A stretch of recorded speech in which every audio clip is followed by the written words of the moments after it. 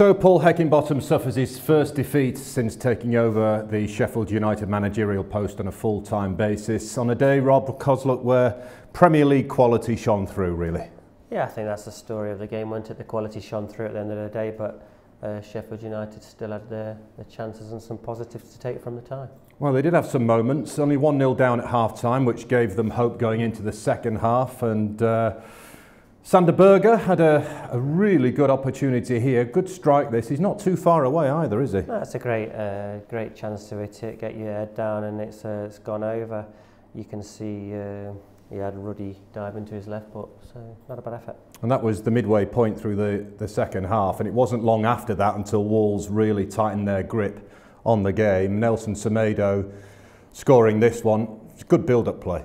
Yeah, you recognised what Eki was thinking at half-time to cut the supply through the central areas, but what happened is it isolated down the sides of Sheffield United, and Aït-Nouri gets a run on Bogle, and it's a decent ball across, and it's a composed finish from Semedo. It's a nice finish, that.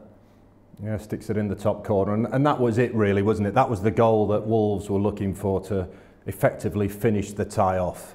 Yeah, I think that and the fact that Sheffield United haven't had the games for so long, it's a good one to get out of the game. You saw Sheffield United towards then getting a little bit leggy, so onto the Championship now to put a grasp on that. That being said, at 2-0, while ever Billy Sharp's on the pitch, there's always a chance that a goal might come. He was desperately unlucky in the first half to have a goal chalked off, and Ollie Burke on from the bench supplies the cross here. Good technique from Billy. Yeah, it's a great connection there from Billy. He's put Burke on to get the pace down the sides. He's gone down there, he's whipped the ball in early, allows Billy to put his foot around it. It's a decent save. He's hit it probably too well. Yeah, and Jayden Bogle getting in key areas, as we've seen when he has started for Sheffield United, again showing his worth in an attacking sense.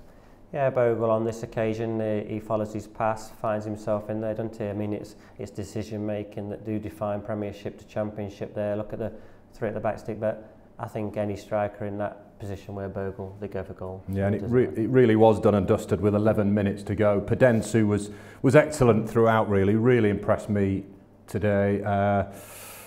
Takes it really well. Wes Foderingham probably won't want to see this again. He ends up being stranded, and Podence again holds his nerve, waits for his moment and sticks it away.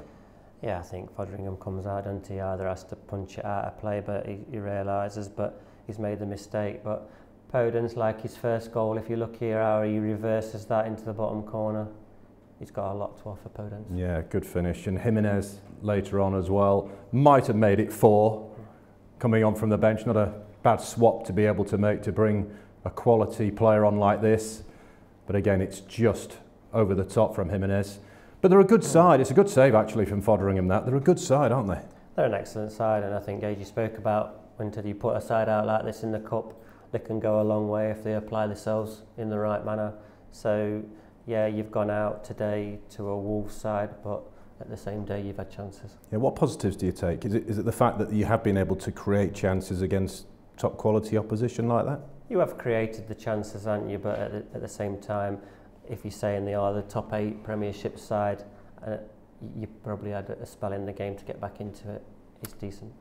So back to the league action. The Championship returns next Saturday. Derby County, one of your old clubs who've enjoyed a resurgence under Wayne Rooney. That's going to be a tricky one, isn't it, for Sheffield United? Yeah, if they apply themselves and go to Pride Park, yeah, Rooney's got them firing and that, but I don't see any problems on the day if Sheffield United set the stall out right. We shall see. You can, of course, follow that game with us next Saturday, but today Sheffield United bow out of the FA Cup, beaten 3-0 at Wolves. To Rob Kozluk, Kevin Gage, Matt Young and the rest of the team here, it's goodbye for now.